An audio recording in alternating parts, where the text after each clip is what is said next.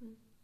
Hello, my name is Swati. I am from Odisha. I have done my undergraduate at Tamil Nadu Agriculture University, Coimbatore, and presently pursuing my masters in agronomy at GBPUAT Padnagar.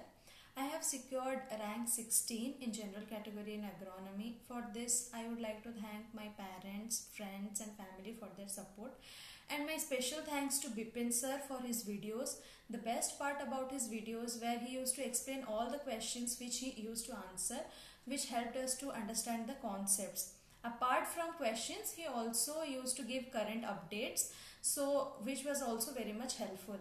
As per as my strategy for exams are concerned, I started when I was in third year. So I began with the Principles of Agronomy by Reddy and Reddy, followed by Principles of Agronomy by S.R. Reddy. So while you are studying, then you can study both the books simultaneously with the same chapters, so that you can compare and study and can make notes easily. Then coming to weed science, which is another major part, for that you can go for T.K. Das. Then Introductory Soil Science by D.K. Das is also too much helpful. Then another major book is Agronomy Terminology, which is published by Indian Society of Agronomy, which is very important, and everyone who is interested in agronomy must read it. Then for field crops, the best book is by Rajendra Prasad, volume 1 and volume 2. The best book is volume 2, commercial crops. In that you must read tobacco, oil seeds, then fiber crops. From every part questions will come. That is the fundamental book for crop production. Then let's come to numerical area. From that, irrigation is a major part in numericals. This year also many questions, I guess almost 10 questions were numericals, and major part was irrigation. For that you can refer S.R. Reddy book. Then another was Numerical Agronomy by Abhijit Sharma, which is also a very nice book, and you can refer that. Then coming to general agriculture part, you can refer Nimrod Sunda and Arun Katan volume 1.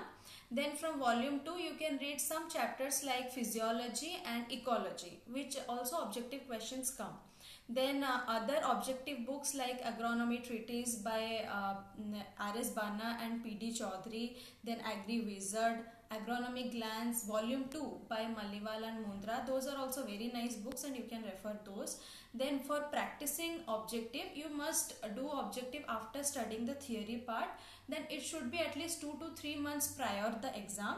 So for that I have referred 3 books, that is Objective Agronomy by Thava Prakash, and another was Objective Agronomy by Gangadhar Nanda, and also another objective book by S.R. Kantwa, which is also very helpful for BHU exams.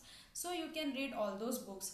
And as per my part is concerned, I had made certain mistakes in the exams which you should never do. Like I was not thorough with questions from tea, fodder crops, and also that aromatics like lemongrass, those areas I was not thorough. But from those areas this time questions came. So I would like to request all those who are trying for Agronomy JRF, they must read those subjects like tea, aromatics, and also agroforestry. Then you can use the internet properly to get all the current affair updates. Those are also very much important presently. And then for statistics is also another major part. For that you can use your class notes, and also some good books are available. You can practice statistics from those.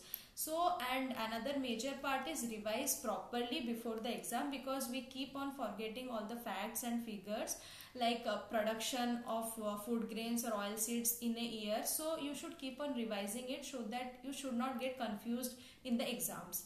And in the end I would like to thank again Bipin sir for his videos, and also I would like to say to everyone, those who are trying for JRF exam, that you keep on doing the hard work, and success will definitely come to you if you are too much hardworking. That's all. Thank you.